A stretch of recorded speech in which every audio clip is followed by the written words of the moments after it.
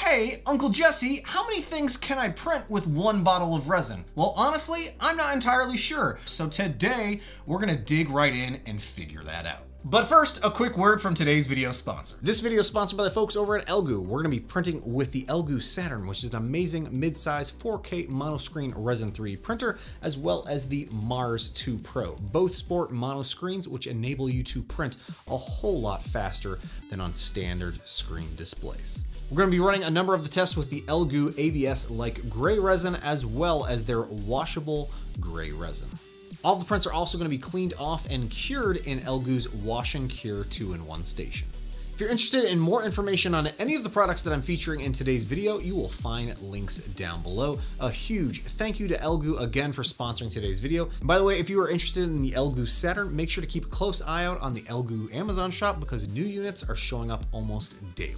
So the amount of things that you can run off and print with one bottle of resin is gonna completely vary based on what you're looking to print, how many you're looking to print of it, the settings that you're working with, and most importantly, what printers you're working with and the build volumes that those can support. And I figured the easiest way for me to break this up is to just think logically of what I enjoy printing and what a lot of you out there enjoy printing with resin printers. And the first of those is here on the Mars 2 Pro. I'm gonna be printing as many miniatures as I possibly can. I ended up picking up the Dice Heads Miniatures Kickstarter campaign files over on my mini factory for a cool 20 bucks. This includes over 100 pre-supported miniatures as well as individual bases for each of those figures.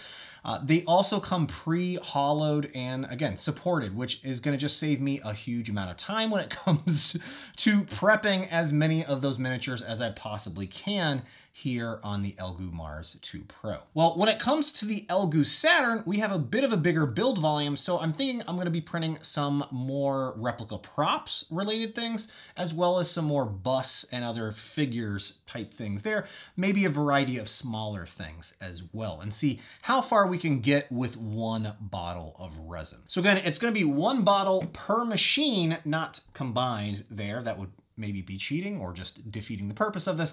So we'll really be able to see what we're gonna be able to get with one versus the other. First, let's take a look at all of the miniatures that I was able to print on the Elegoo Mars 2 Pro. Again, these were made by Dice Heads as part of their Kickstarter campaign that's available on my mini factory. Depending on which files I was printing, it took about 3 to 4 hours for each of the print jobs to be completed. And again, they're all pre-supported and hollowed, which saved me a ton of time when it came to actually getting these prepped and ready. You'll also be able to see here a print time comparison between the Vroom settings, which I just recently did a video on, where it allows you to print a whole lot faster at 240 lift speeds versus the standard print settings. That saved me a good chunk of time when it came to printing all of these. And speaking of, I was able to print 36 of these miniatures out of the set of 100. That's not bad. And I also was able to print about I think it was about 25 different bases that each of the figures can stand on. I should have printed more because I still have some resin left over, but I wasn't entirely sure how much I had left and if I had enough to print off a few more of those bases or not. I did not want to screw up the FEP sheet or my screen at all in this process. Now let's take a look at the Elegoo Saturn and the prints that I was able to get off of this with one bottle of resin. First up is the Dark Saber kit by Hex 3D. This is available over on his Patreon. This was a 7-hour print, and I actually ended up having a print failure the first go around with this due to me not properly supporting some of the files, and thankfully I don't think I lost too much resin because of that failed supported print. I also did not hollow out any of the files because I wanted them really nice and solid and sturdy and have some weight to them when I actually go about finishing these files. I ended up scaling down the file to 85% of the original size since the original just seemed to be really large, and I think this is a perfect fit for me. I also have not really done any assembling of this in terms of gluing everything in place. It's more or less just dry fitted here. And I noticed that I am missing a few other files to print with this, so I'm gonna have to run off and print those, but they're really, really small pieces here. So I'm not too concerned about that and missing it here on the initial print run. I'm also excited to run off and print the holder for this as well. This will be a really fun follow-up project that I'd like to run off and finish. The file is really nicely designed, and I think the results from the printer came out great. The next thing I went off and printed was this Dr. Doom bust by Eastman. Hopefully you saw the new YouTube Shorts video, which is a under 60-second little teaser video that I made on Saturday for this particular video. This again was hollowed out and had some really wonderful ASMR-like support removal within that video. This ridiculously nice Dr. Doom bust was made by none other than Eastman himself. Again, his Patreon link as well as all the other files are listed down below. Now the next print is something that you can really only get away with printing on a Resin 3D printer, and that's this unbelievably detailed Walking Phoenix Joker bust by Sid Naique. This was printed in 2 pieces on the Saturn, hollowed out again to help save on some of the resin. There were supports that ran all the way through that as well, and it's printed at 0.05 millimeter layer height. And again, the details on this are amazing, absolutely stunning. His files that he designs are just on another level of realistic and does these beautiful, beautiful character studies. So if you're interested in printing one of these for yourself or seeing what other files that he has over on his Patreon, I'll have links down below to that. You'll definitely be seeing some more of these. I don't know if I'll ever get around to painting this because it is so intimidating because it looks like a legit statue that you'd find in a shop or online or somewhere that someone has magnificently sculpted.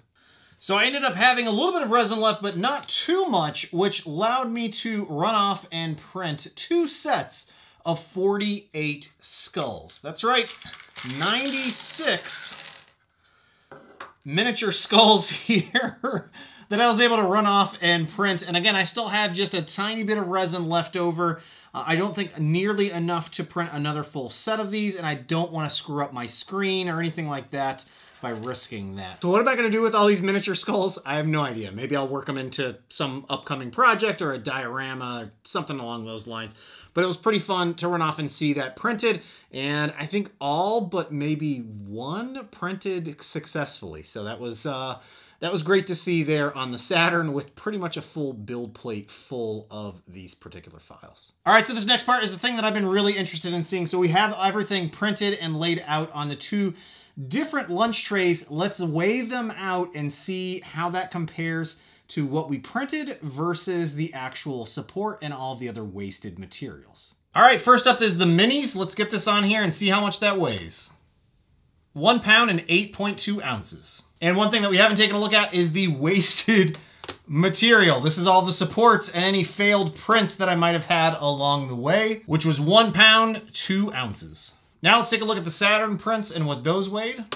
2 pounds, 5.2 ounces. And for the support material and the failed prints, that's 1 pound, 2.2 ounces. So it's just really interesting to see that I feel like I've got a little bit better utilization out of the Saturn with some of these larger prints than I did with the Mini and all of the miniatures there. And again, I think some of this might have come down to I was running so many prints compared to the Saturn on the Mars 2 Pro that when it came to actually removing the prints, I was probably getting some excess resin with it by not letting it fully drip out. When I was cleaning those off, some of that was coming off there, where I wasn't maybe utilizing all of the resin that was available in the vat when it came to the minis. I still printed a lot. 36 minis and what was that, 25 bases is a lot of miniatures to be able to print with 1 bottle. And I still have a little bit left over in there. So maybe I could have gotten away with printing those extra bases versus not, now that I'm thinking about it. So hopefully this gives you a better idea of how many things you can run off and 3D print with 1 bottle of resin, all depending on which machine that you're working with. If you're interested again in any of the files that I've shown off in today's video, you'll find links down below to those. Huge thank you to Elegoo again for sponsoring today's video, and a big shout out to all of my Patreon supporters. I'm working on a new way to distribute and share all of my Resin 3 printer settings, including support settings for all of my patrons. So stay tuned for that because I will be sharing that with everyone here in the next week or so. Hey, thanks again for watching, you guys. Hopefully this was helpful, and if you did enjoy this, make sure to hit the like button down below and let me know what you might be interested in me 3D printing next. Hey, thanks again for watching, and I'll see you next time. Bye now.